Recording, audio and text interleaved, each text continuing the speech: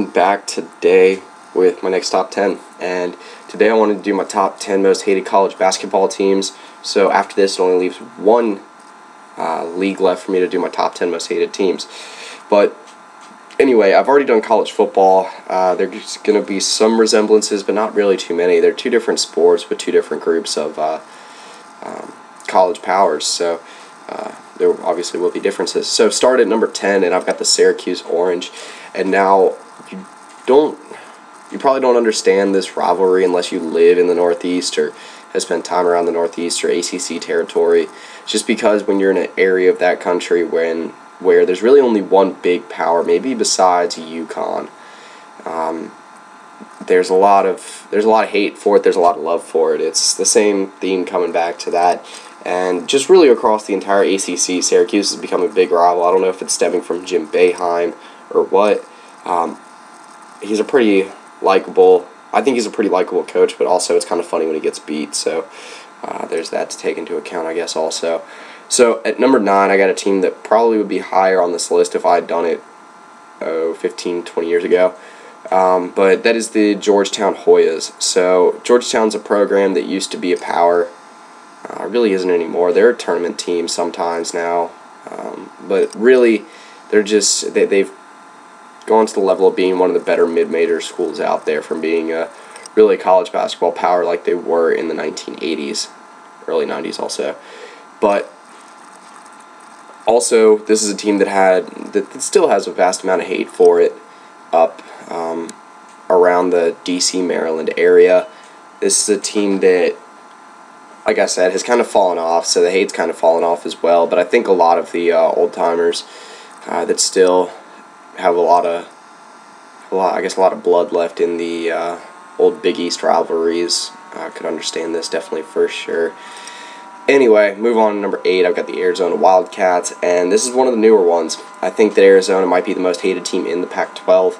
UCLA's kind of fallen off, obviously, in the last 10-15 years, and Arizona's kind of taken their place as the best team, or the best powerhouse in the Pac-12.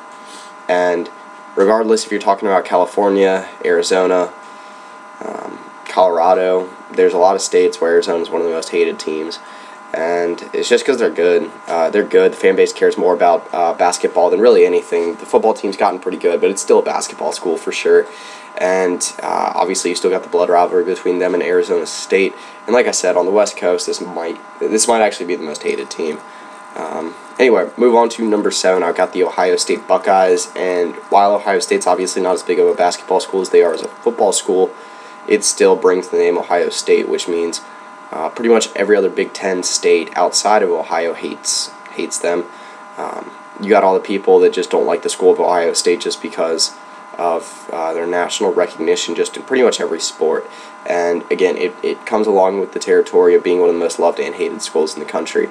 And that does stem into basketball. And like I said, while they're not as high on this list as they are in football, they're still high up because it still rings the name of Ohio State. So at number 6, I've got the Indiana Hoosiers. Now, Indiana's actually having somewhat of a bounce-back year after really about 5-6 years of mediocrity under Tom Crean, and I like that they're getting their foot back under them.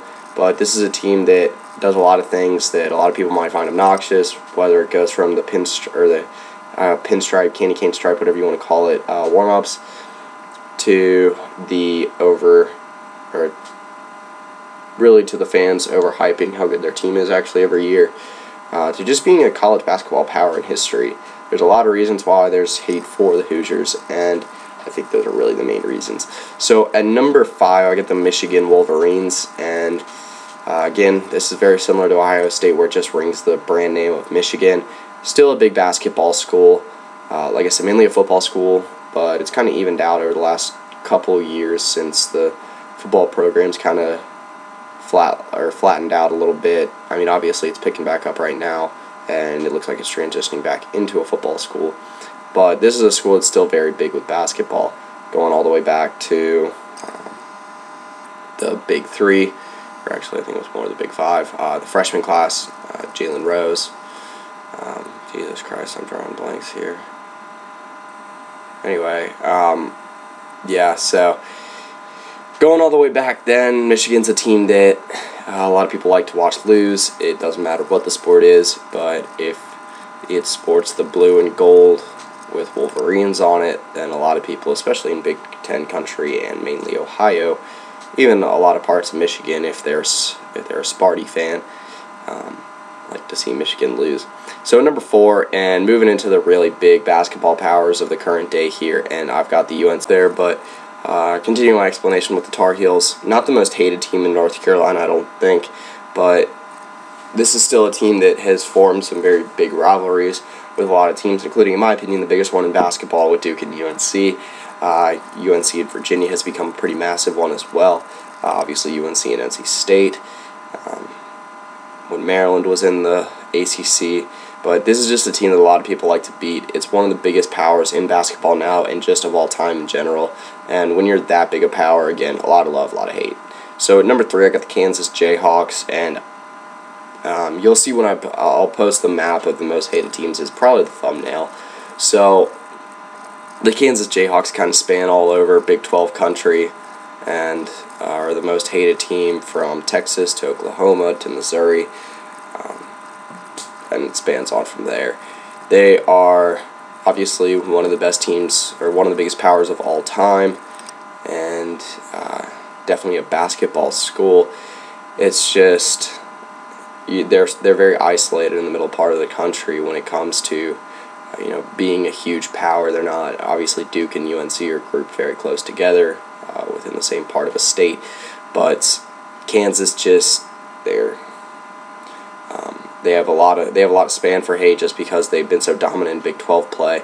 Obviously, you've got that blood rivalry between Kansas and Missouri that hasn't been played since I believe like 2012, but the hate's still very much there. And like I said, it stems from having a lot of love and a lot of hate when you're that good. And number 2, I've got the Kentucky Wildcats, and now there's another team in the state that could have been on this list, and that's Louisville. Louisville's kind of been an afterthought in the state of Kentucky. They are a basketball power in my mind, but the teams are in 2 different conferences, and to me, Kentucky it's a team that everyone kind of likes to see lose if you're not a Kentucky fan. It's a team that's picked a lot of times. I mean, it seems like over the last 10 years, they've been a common national title pick every single year. Last year was definitely no exception. This year they're starting to heat up really at the right time. It was a brutal start to the year for them.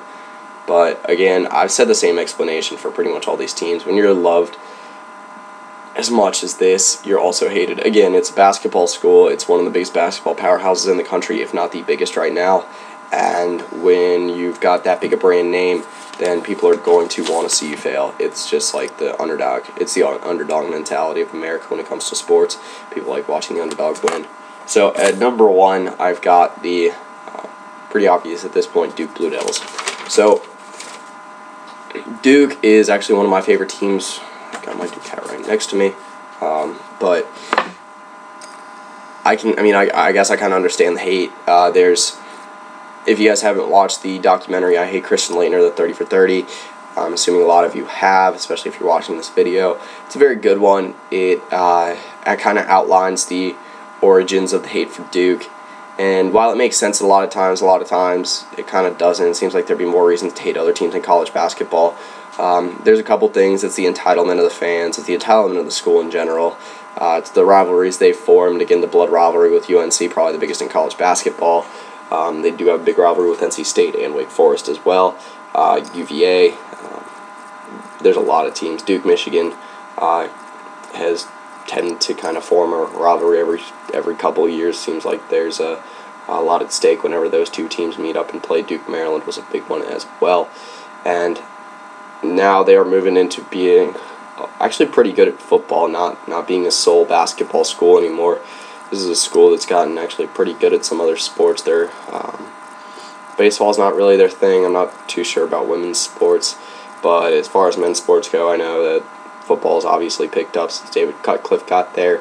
Lacrosse has been good there for a while, and really, it's just no matter what the sport, it seems like Duke doesn't get that much public press, or good, positive press is what I was looking for. And it stems back to the Duke lacrosse thing. Christian Laettner was obviously the most, I'm assuming while he was in college, the most hated player in America. He owned that. He actually loved that. And it has stemmed on for a long time. It seems like there's always one white Duke player that's hated. It's Grayson Allen right now. He didn't help his case with the tripping stuff. It was J.J. Redick a couple years ago, Kyle Singler a couple years ago. The list can go on. But anyway, this is actually, Jahlil Okafor was more of that guy last year, but he wasn't really that hated. Anyway, that concludes my list of the top 10 most hated college basketball teams. And one that's a little bit harder to talk about than college football, just because it's not as popular. But there's also a lot more set powers in basketball right now than there is in football. But yeah, that concludes my video. And tomorrow might be coming back with the NHL one to round out the series. But anyway, that's pretty much it. So yeah, the A team's also done the NFL and college football versions of this, and I'll probably round it out with doing every single professional sport and then also college basketball. But anyway, like I said, come back today with NBA and start off with number 10. I've got the Oklahoma City Thunder. So